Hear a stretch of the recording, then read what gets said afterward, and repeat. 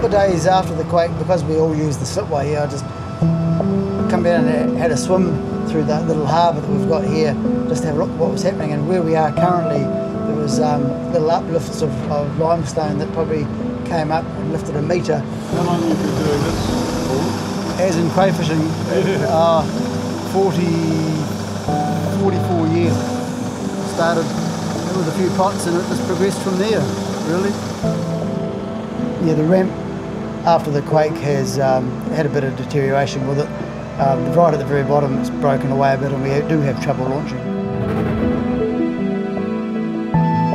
For months you couldn't get your head around how low the tide was. South Bay here on the Kaikoura Peninsula pretty much rose at only about a metre. But obviously other parts of the coast, the uplift was far, far greater than what we've got around here.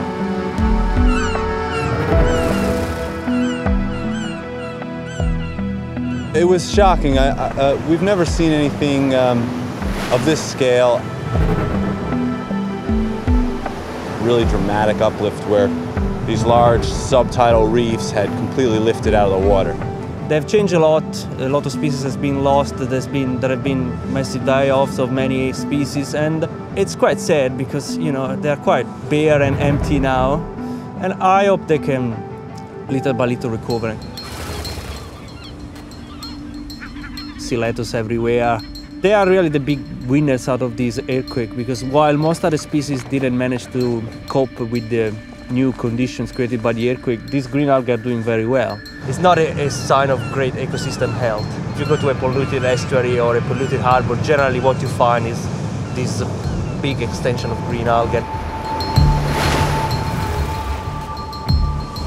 Probably now this reef spends about 4 hours a day underwater and the rest of the time is out of the water, so it's quite a harsh environment for marine species and didn't used to be like that. What are the seals? Did the seals... General numbers I think are still very, very good. Have come back in the last few years? Yeah, they have been increasing over the last few years, yes. One of the species most affected by the earthquake was the bull kelp. Many plants of this species were lost because they were not able to withstand the heat and the desiccation following the uplift. All that is left of these plants are these marks. Many species rely on the presence of bull kelp to survive. Life is hard for many without the bull kelp.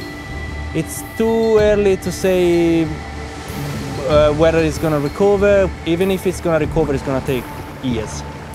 We're seeing nice patches of these grazing limpets. This is a good sign because immediately following the uplift of this particular platform, we saw a large die-off of these in the high shore. There were thousands of shells and the seagulls were having a feast. The gulls really took advantage of the influx of all these limpets and this extra protein, and they put on a lot of body weight, and they even were able to lay a second clutch of eggs. So, you know, there's winners and losers in these sort of situations. Inevitably, when members of the public come up and ask us what we're doing, they automatically ask us about the paua. We have a couple of black-footed paua here, but what we're really interested in looking for are the offspring of these post-earthquakes, and they're quite hard to find right now. We've turned over hundreds of rocks already. So far we've only found a small handful of the post-earthquake paua, which would be around 10 millimeters or something like that. Taking into consideration that thousands and thousands of reproductive adult paua were lost during the earthquake, it's really critical that we ensure that they are reproductive and that they're producing a lot of young. And until we know that, it's better to be cautious. We're going to have to keep doing surveys and taking a closer look.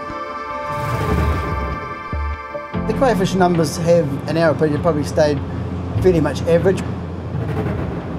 We were asked to be part of the survey after the quake, and yeah, we observed the crayfish, the numbers to sort of be relatively stable.